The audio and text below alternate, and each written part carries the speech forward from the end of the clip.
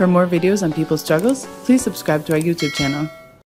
Hello, you're watching People's Dispatch, and today we're going to be talking about the latest revelations around the Pegasus spyware or the Cyberweapon. A lot of this coming from the New York Times 7,000-word report, which reveals in unprecedented extent the amount to which Israel used this cyberweapon in its diplomatic maneuvers, in its relations with various countries, Hungary, Poland, Saudi Arabia, India. Also reveals an interesting US angle which is perhaps missing from the coverage so far. To talk more about this, we have with us Paranjoy Guha Thakurta, a senior Indian journalist who has been covering the deeds and misdeeds of corporates for many decades, and who also has a personal connection to Pegasus, as his name has been listed in a list of those people who may have been targeted with this malicious spyware. Thank you so much, Paranjoy, for joining us. Thank you, Prashant. Paranjoy, so like I said, this is a complex story, a lot of details, some of it building on earlier revelations, of course, some of it completely new. So for our viewers, could you maybe first take us through what are some of the 2 or 3 standout points that occurred to you after reading the story? The New York Times investigation has several aspects which were not known. It was a very detailed kind of an investigation. It took them about a year. It took 2 journalists about a year, one in Tel Aviv, one in New York. Firstly, I think for an international audience, what is very clear is that long before the US government, the Federal Trade Commission, blacklisted NSO, the Federal Bureau of Investigation of the United States of America had actually been using Pegasus. It was testing, targeting. The spokesperson said, no, we keep looking out, we keep trying different types of technology. It's not that we were using it to spy on citizens, in this case, American citizens. I think that revelation has attracted a lot of international attention. That the FBI had that spyware. Under a different name, it was called Phantom or something, but yeah. Yes, but it was the same Exactly. company. It was, you can, call it by any other name, but it was the same technology, which was 0-click. You could infiltrate any citizen's phone and read everything, and that person would not have the foggiest idea that her or his phone was compromised, infected, as happened in my case also. And everything, your entire, all your chats, all your WhatsApp messages, everything could be accessed by somebody else very far away, and you wouldn't know what was going on. I think that's very important. I think it's also, there are lots of information that has come out about how the NSO's software actually became a tool of Israeli foreign policy. In Israel, there was again a big hue and cry when the present Prime Minister Bennett, his supporters who were opposed to the earlier Prime Minister Netanyahu, they found that even their phones were being tapped. So this has become a big international issue because it's no longer confined to Pakistan and India and South Africa and Morocco and Hungary and France. The country where this software, this spyware was developed, and of course, the United States. I think among the other revelations that have come up is that when the Crown Prince of Saudi Arabia, there was some glitch in their deployment of that software. He just calls up Netanyahu and everything is all back to what it used to be. It just shows that how this has been used by the Israeli defense services to, not just authoritarian regimes across the world, but part of their outreach within West Asia. And we all know what happened to Khashoggi, the columnist of the Washington Times, who was murdered, decapitated in the Saudi embassy in Istanbul in Turkey. So all of this is new. But what is, as far as India is concerned, particularly new, is the New York Times categorically states that in 2017, when Narendra Modi became the first Prime Minister of India to visit Tel Aviv, and Netanyahu was the Prime Minister of Israel at that time, that India purchased Pegasus software as part of a bigger weapons and armaments deal.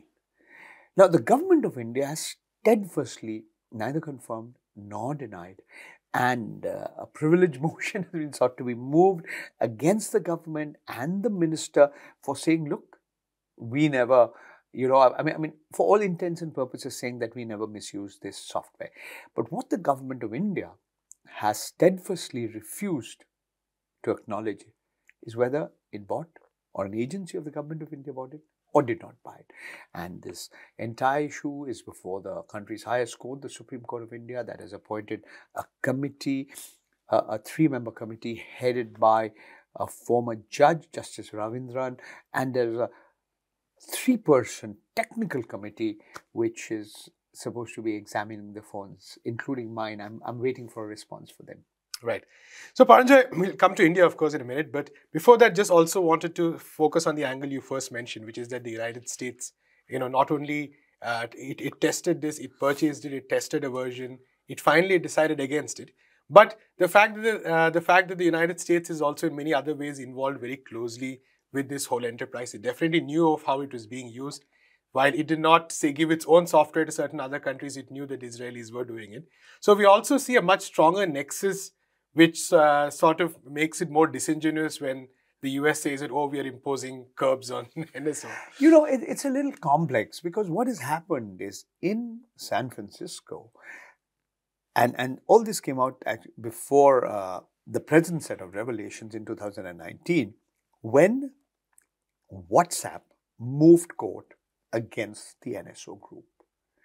And that time it says that it was a kind of a clickbait. You click on something and your phone would get infected with malware. After that, a host of international organizations, including Alphabet, Google, Microsoft, and others, also said that this was against their interests. So at one level, we have big tech in America also very unhappy with all that's happened. Right. Now, as far on the Israel side, the NSO group spokespersons are flatly denying everything.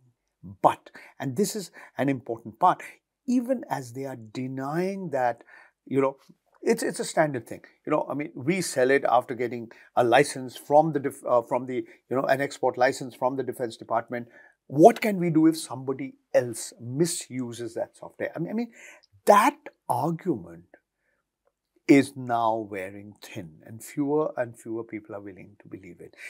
To the extent where the NSO group's future itself is in jeopardy, because the people who financed this company, gave them generous loans, etc., are all having second thoughts whether to continue to as financially support. And if the New York Times report this, it speculates that it might just get bought up by somebody else, and perhaps even an American company. Exactly right.